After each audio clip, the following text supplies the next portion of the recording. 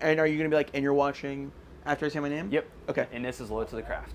And I'll just give you notes. I say, and this is a No, little. I will. Okay. You just intro yourself after me. Cool. Cool? All right, Yeah. go. What's up? It's Mike Ciprari. Hi, I'm Emmyn from Games We Play, or Games We... I'm the only member of Games We Play. It's just like, I don't know how to introduce myself. And this is Loyal to the Craft.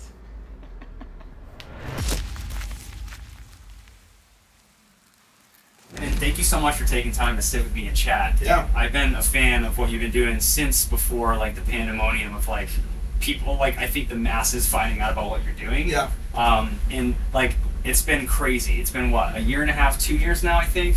Of touring, I started touring in May of 2022, which is about when you called me. Yeah, crazy. And you were hustling a lot before that. Like, let's go back to the beginning. Like, what made you want to be a musician and in this scene? Like, what moment was that, like, this is it? This is what I want to do?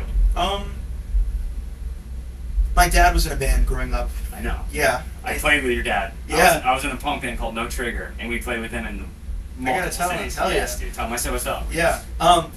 And I don't know, he got me into it. He actually was the one who, like, pushed me playing drums. Cool. All this stuff. And yeah, his band was called Glass Eater, and he took me to a show once, or his reunion show.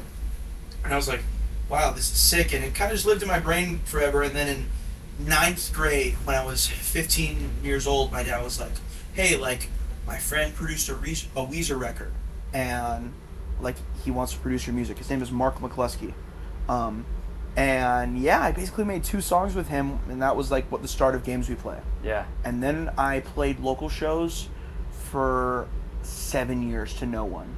And like, you know, like when you're in a local band and you get really fixated on a show and you just start hustling and like start flyering at schools and all that stuff, like every once in a while I'd have that 100-kid show. Yeah. That was awesome. Yeah. But like, it was 7 years of nothing, you know, just trying. Yeah. And like, what was your favorite part about those days? Because obviously it's different. I mean, you just played in front of how many people? 50,000 probably? I played in front of a lot of like people. Maybe 65,000 even. Like, what does that feel like? Yeah. And what are your favorite moments remembering playing to nobody and like flying and hustling so hard?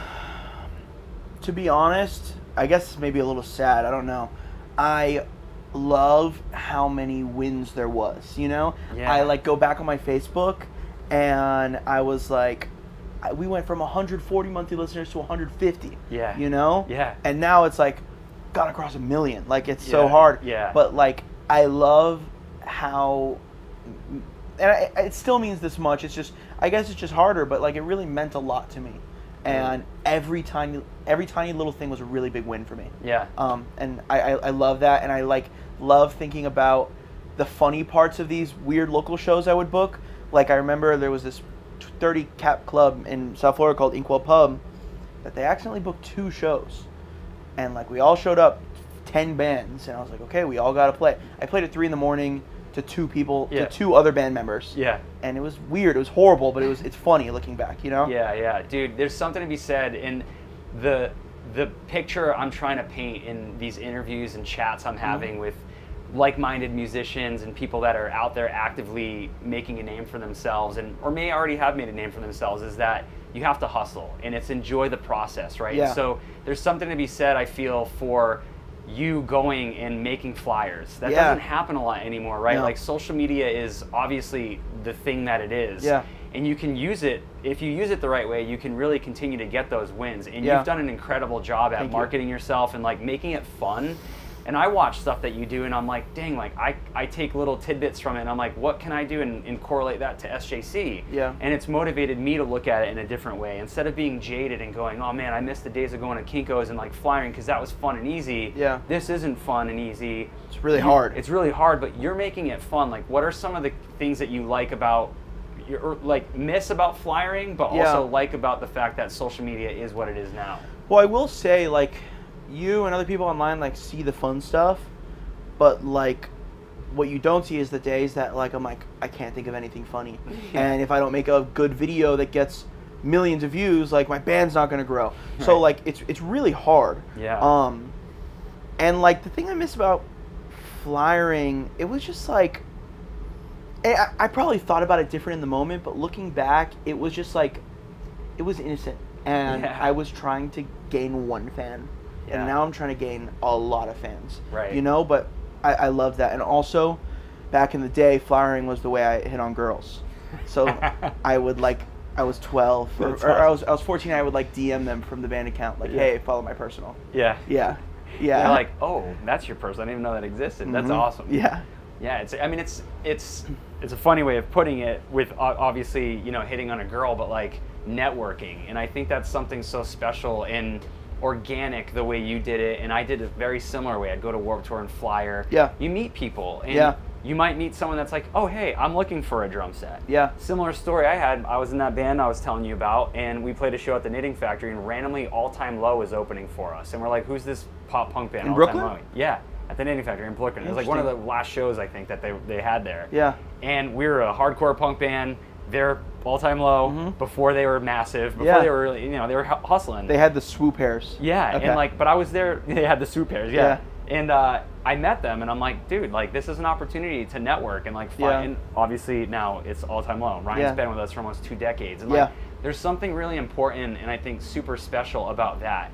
And even if it is sending a DM or a cold email or going to a show and trying to meet the band or like find a way to get to them, right? Like, have you found big wins or even small wins from doing stuff like that? Well, I'll say the interesting thing is I didn't stop flyering. Like, after my shows, I go out with a bunch of stickers and I say, follow my Instagram, follow my Instagram, follow my Instagram. Yeah. So my, like, I had a kind of a moment on the internet. I'm sure you saw that video in January. 5 days before I moved to LA, and 5 days, like the day after I moved, Jaden Hostler, who's on Travis Barker's record label, had a show. And at this point, I don't have a song, I don't have anything. Nobody knows who I am. Yeah. And I was handing out CDs to what would go on to be like my bigger song, and nobody reciprocated. Nothing. The song pops off on the internet, and then I start getting like DMs from big artists, like, didn't you give me a CD like 5 days ago? Yeah. And I was like, yeah, like that was me. I still do that stuff. Awesome. Yeah, I mean, like, I feel like you have to do both. And when I did both, it worked in perfection. Yeah. You know? That's awesome. You were putting it out there. I mean, you were literally sending messages to the universe, but also hustling and that networking connection. When you put it out there, it's going to reciprocate. Maybe not immediately. 5 days later is pretty quick. Yep. Could be a year or two later. I've had things like that happen where it's like, wow, I'm so glad I stayed there. I said hey, or I did whatever, because it came back and it was a big win at that point. Looking back, I guess this is the biggest lesson, and I still have to remind myself today because I don't like think about it, but the work that I was putting in back in the day and putting in a year ago, like, if you don't see results, like, you're still hustling, and it will work out in another way that maybe that you're not expecting. Yeah. But like, it does show up. Like today, like, I haven't played a show in a while, and I was so worried that nobody was going to come. I haven't headlined in a while. I was really worried. Today, it was insane how many people were singing my lyrics. And I told my manager, I was like, this is like a turning point. Like, I didn't know this many people cared.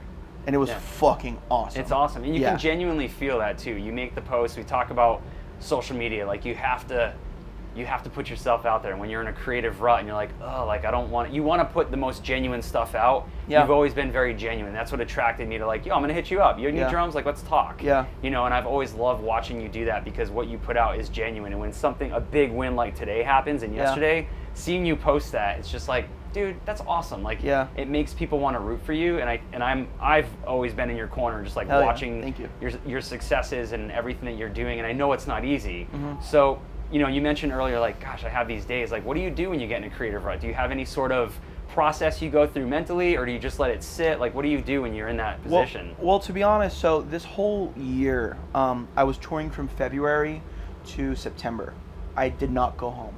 And it was really, really hard, to the point where I, like, canceled my biggest tour yet. Wow. Because, like, I was just bummed. It was I wasn't putting my full self into what I was doing. Yeah. You know, like, into the promotion, into the show. Like, I take pride in my show, and like when I go out, like, I try to be good, and like I try to rearrange my songs and all this stuff.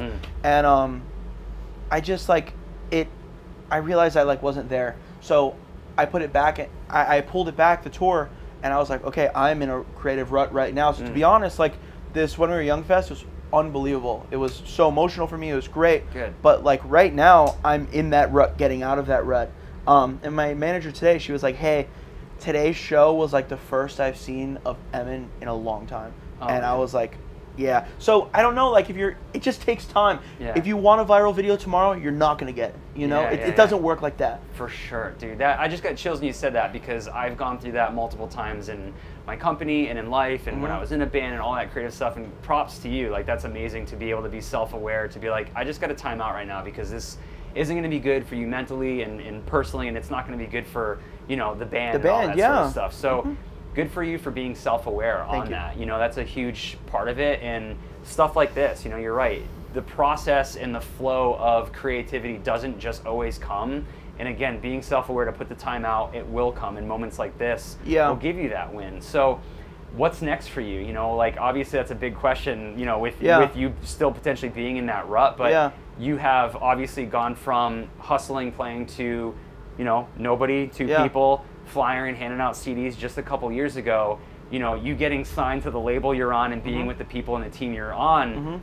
I have been a fan of all of those people, and a lot of those people have helped me and my company get to the next level. Yeah, and they played your drums. Yeah, and they've become mentors and peers of mine have become, you know, creative outlets for me to bounce ideas off of. So what is, I guess, next for you on your, you know, goals list to try to accomplish? Okay, so I postponed the tour till March. The tour's booked.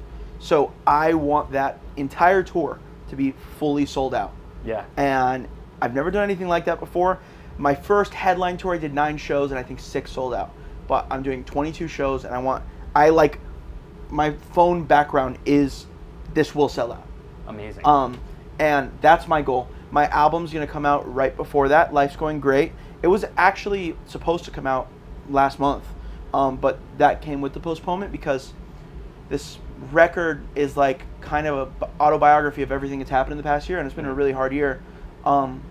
And now, like, I'm trying to get out of that rut, so I'm trying to write songs about turning things around. The whole record's really sad. So now I'm trying to be like, I'm getting out of this. It's okay. Yeah. So I don't know. My goal right now is to make a life-changing record. And, life-changing for me. Yeah.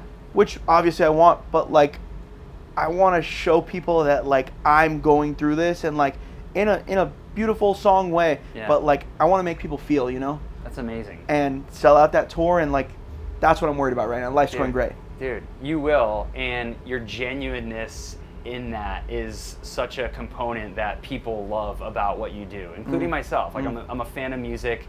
I obviously love the drums, like, first and foremost, but everything, it's been a minute since I've seen an artist come out, and it's just like, I feel like what they're doing is right and genuine, and you're obviously gathering creative people that are wanting you to succeed. Yeah. And it's really cool to see. So you will sell out that tour, and you're doing it the right way, I feel. Thank you. You're not just writing stuff and doing stuff to just do it. You're like taking it as your whole being. And you can't lose after all that, in my opinion. Thank you. You know, you're welcome. Thank you for having me on this. Dude, for sure. I have to say before this ends, my mom bought me a Pearl Export series or something. Yep. No, what's the one right above Export? Mass? It's a Birch something. Birch? I don't know what's after Export. Whatever. A Pearl kit.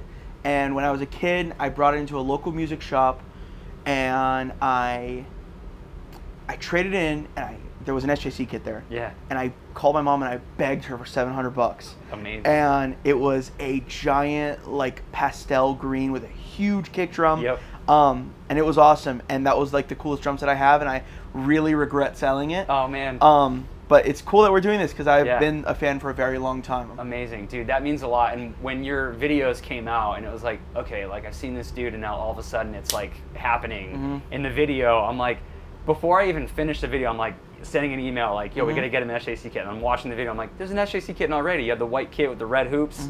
I was so stoked to see that. Yeah. So, like, thank you for including us, even though we hadn't had a relationship at that point. Yeah. That means a lot, and we will have an SJC kit on that tour for sure. Hell yeah. I'm gonna is Chase gonna be drumming on that tour? Yeah. Dope. We're gonna get him a kit for that tour. Hell yeah. For sure. I want you guys in the fam, and it means a lot, like, watching you and being a part of this. And I have gone through those creative ruts as well. Yeah. You know, I feel like as I've gotten older, that fire and gusto that I had as a kid. And you know, you kind of touched on it a couple times. It's like, oh man, it's like that window of like those big wins then that were small compared to the like, holy crap, like I got to do thousands or millions of that now. It really does take a toll. And that is what I think a lot of musicians especially, but creatives, don't think about when they're trying to like make it. They have that desire to like, I got to get signed or I got to do X, Y, and Z. And then it happens and it's like, oh crap, like this is a level up. I didn't know all this came with it.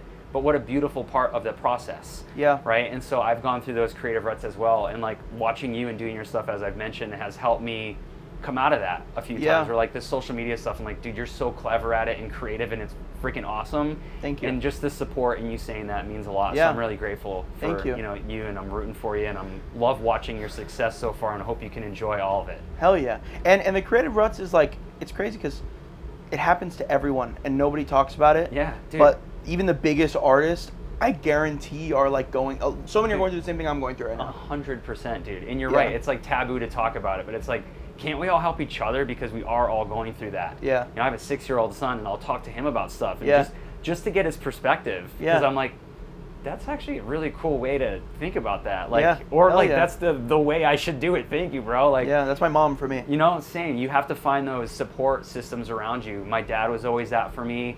I've got a great team of people and creatives, and even the Triworks crew, like helping me like bounce ideas. Like, oh my gosh, like it seems so simple, but it's just that tweak, and it's like the support is the gasoline on the fuel, you know, the fuel to the fire to make it burn brighter and bigger, you know. So really cool. Yeah. Thank you so much for taking the time and chatting with me. That was amazing. Yeah. Holy, I don't think we could ever do that again. Yeah. We can't ever do it again because we can't top it. Never. Yeah. So thank you so much, man, and you know, awesome seeing you guys play. This was incredible, and I hope you can go home and relax and, you know, get better. Get better, dude. You will. Yeah. It's gonna be amazing. Thank you. Hell yeah. Thank you. Thanks for having me, dude. You're welcome. Yeah. Hell yeah.